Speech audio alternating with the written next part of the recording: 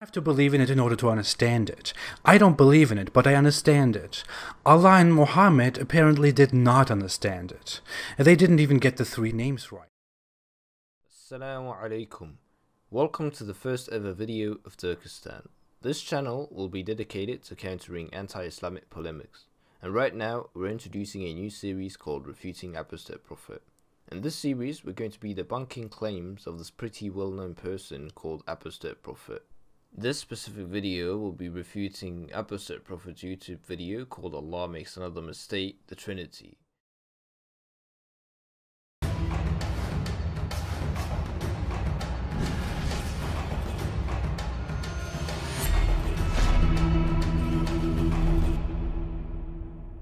Hi everyone and welcome, this is the Apostate Prophet. Last week I talked about how the Quran contains a very obvious mistake in identifying the beliefs of Jews. Today I want to go on with that and talk about another sign of ignorance found in the Quran. This time it concerns the beliefs of Christians. If you read the Quran, the author was clearly not an expert in theology, even though the author is supposed to be almighty, all-knowing, perfect Allah, who also claims to be the same God of the Bible. At the beginning of the video, the Apostate Prophet, whom we will call AP for short throughout this video, says that the Quran claims that Allah is the God of the Bible. While this is indeed correct, it is not the entire truth. The traditional Muslim account about the Gospel, also called Injil and Torah, is that God either directly dictated or ordered angels to recite them onto Jesus and Moses respectively. There was no physical book that descended from the heaven and was given to the messenger. Once the oral revelation has been given to the respective prophet, it would be recited to the followers and community of believers and would continue in the oral tradition until someone would record down what the community is circulating verbally. In this sense, the Injil and Torah are primarily oral revelation before they were written down in books later by Jews and Christians. Muslim scholarship holds that the Injil and Torah could have been corrupted either through the distortion and embellished of the oral tradition before written documents were set down, or through what Jeremiah chapter 8 verse 8 says, the lying pen of the scribes that has handled it falsely, or in other words, scribal changes to the biblical text that have accumulated over the centuries. So in this sense, Allah is the God of the revelations bestowed upon Jews and Christians, but in no sense of the word is he the same God of what we today call Old and New Testament in the modern Bible. The topic that Allah got wrong this time is the Christian doctrine of the Trinity, which is not even a hard thing to grasp. Also, at the beginning of the video, AP claims that the Trinity is not a hard topic to grasp, yet common sense and Christian tradition say otherwise. The Trinity holds that there is one God who is simultaneously three divine persons. Keeping aside the fact that natural theology refutes such a doctrine, common sense also appears to be a threat to this common Christian belief.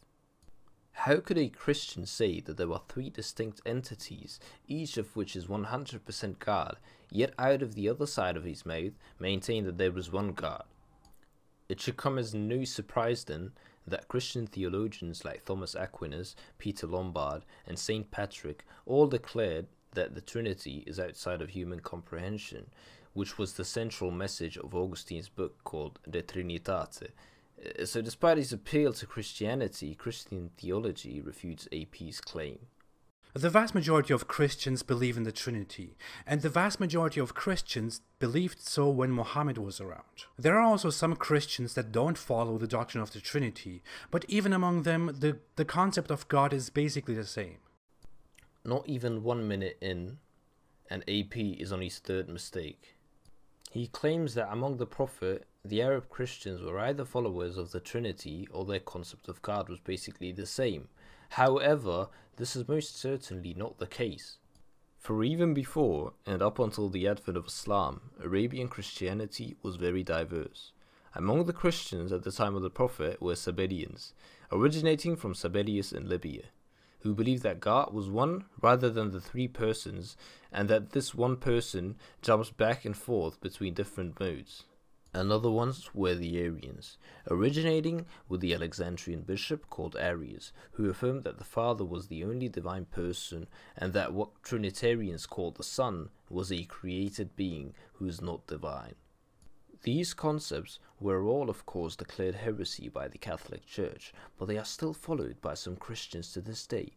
For further refutation of AP's claims, see a book called Lost Christianities and another book called Lost Scriptures, both of which are by Bart Ehrman, a leading New Testament scholar and professor of religious studies at North Carolina University. Have to believe in it in order to understand it. I don't believe in it, but I understand it. Allah and Muhammad apparently did not understand it. They didn't even get the 3 names right. Let's see what the Quran says. And beware the day when Allah will say, O Jesus, son of Mary, did you say to the people, take me and my mother as deities beside Allah? Chapter 5, verse 116. Perhaps the central point of AP's entire video is this Quranic verse. And when Allah will say, O Jesus, son of Mary, did you say to the people, take me and my mother as deities besides Allah? Surah Al-Ma'idah, Ayah 116. There are a number of problems with AP's interpretation of the verse, but we will limit them to only 3. Number 1. The verse is not a reference to the Trinity. One problem with AP's interpretation of the verse is that the verse itself makes no explicit reference to the Trinity. Therefore, if the verse is describing the Trinity as AP claims, it will quite literally become a case of reading into what the verse does not say. It's not even claiming to describe Christian beliefs, but rather is a prophecy about a story of the last days. The prophecy in the verse is that Allah will ask Isa alayhi salam, or Jesus, on the day of resurrection, if he asked his followers to associate Mary and himself as partners with Allah, to which Jesus will reply in the negative. Notice that the story has nothing to do with the Trinity, or is even an attempt to explain the doctrine. Rather, it is a conversation where Allah questions Jesus about the message that was given to his followers, not necessarily about what his followers actually believe. Number 2. The other problem is that some Christians absolutely did worship Jesus. Collyridianism was a label given to a group of Christian sects that not only glorified Mary, but believed that Mary was God on par with the persons of the Trinity. The Palestinian historian Epiphanius of Salamis records all the Christian sects and practices and rituals of the followers of Collyridianism in his book Panarion. As a matter of fact, Avril Cameron wrote a long book called The Cult of the Virgin in the Late Antiquity, Religious Development and Myth-Making, in which the topic, Collyridianism, is explored at length. Given that we have primary historical sources and entire academic resources on this topic, this refutes AP's later claim that there is no evidence at all that any Christians ever worshipped Mary or saw her as a part of the Trinity, and that we have no evidence for the Collyridians. Number 3. The final problem with AP's claim is that it is not clear that Christians do not worship Mary, while Catholics certainly emphasize the point that they do not worship Mary. It is clear from their practices and sacraments and general lifestyle that some sort of deification of Mary is present. Take the story of Pope John Paul II's attempted assassination. When Pope John Paul II was shot while the ambulance was rushing him to the hospital, the Pope was not praying to God or calling on the name of Jesus. He kept on saying over and over, "Mary, my mother." Polish pilgrims placed a picture of Lady Częstochowa on the throne where the Pope normally sat. People gathered around the picture. Vatican loudspeakers broadcasted the prayers of the Rosary. When the Pope recovered, he gave Mary all the glory for saving his life, and he made a pilgrimage to Fatima to publicly thank her. This can be seen in The Catholic Undertow by Marianne Collins on page 102. Not only do Catholics have entire prayers dictated to Mary, such as the Hail Mary prayer, Catholics usually choose this prayer to recite at least 50 times during a form of prayer called the Rosary. While Catholics confess with their lips that they do not worship Mary, their beliefs, sacraments, and practices testify that they deify Mary to some extent beyond a treatment of respect. This refutes AP's latter rebuttal to the objection that the verse is about veneration to the degree of worship. Moreover, Christians, especially Catholics, do hold down on intercessory. Islamic scholars such as As-Suddi or Ibn Kathir also make it clear in their exegesis that the Quran refers in these verses to the Christian belief in the Father, the Mother, and the Son. Middle of the video, at the 357 mark, AP misquotes Tafsir Ibn Kathir. Matter of fact, the tafsir does not insult Christians or call them ignorant. The actual text that Ibn Kathir wrote is, Allah will speak to his servant and messenger Isa the son of Maryam, peace be upon him, saying to him on the day of resurrection in the presence of those who worshipped Isa and his mother as gods beside Allah, O Isa son of Maryam, did you say unto men, worship me and my mother as two gods beside Allah? This is a threat and a warning to Christians, chastising them in public, as Qatada and others said, and Qatada mentioned this ayah as evidence. I'm afraid that the praise as ignorant Christians claim is a fabrication made up by AP. Notice also how Ibn Kathir clearly says that this conversation happened in the context where the audience were people who worshipped Jesus and his mother as gods besides Allah, which means that the verse is directed at not all Christians, but only to the Christians who did engage in such practice, contrary to what AP claims in the same section of this video. Also, according to the Quran and multiple hadith, Muhammad will intercede for Muslims on the Day of Judgment, so many Muslims around the world ask Muhammad for help in their prayers. Does that mean they worship Muhammad? Same logic. What about the black stone at the corner of the Kaaba?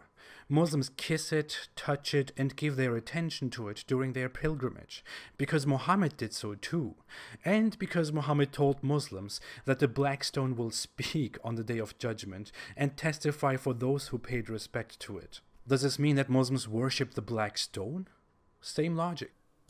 At around 553 mark, AP tries to rebut the worship of Mary in Christianity by claiming that the Prophet is allowed to intercede for Muslims on the Day of Judgment, but this should go down in the books as a clear example of non sequitur. Just because the Prophet is allowed to reconcile broken relationships between God and Muslims who have committed heavy sins does not in any way mean that therefore Muslims worship their Prophet and regard him as God. AP's point is true. The Prophet is allowed to personally plead to God that he forgive the sins of Muslims. However, this point does not support AP's conclusion that therefore Muslims worship or believe that the Prophet is God.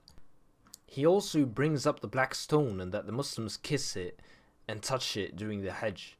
Yet in what world would kissing something mean that you believed it to be God? If Muslims prayed to the black stone, asked it for protection, or prayed something like the rosary to the black stone, that would be worship. But merely kissing the stone is not worship. It is a sign of respect to something that the Prophet ﷺ himself did. With all this, we can conclude that all of AP's points have been answered and refuted. AP simply does not understand Muslim theology, as evidenced by his confusion on issues such as the relation between God of Islam and the modern Bible. Nor does he understand Christian theology, which can be seen when he claims that the Trinity is not a complicated doctrine. As a matter of fact, his knowledge on history is also lacking, as we can see from his oblivion regarding Caliridianism or how primary sources absolutely are considered forms of historical evidence. However, suffice to say that we have addressed and debunked this objection to Islam. See you all in the next video. Assalamu alaikum. I can't believe this guy actually said that he knows more about Islam than 80% of the Muslims.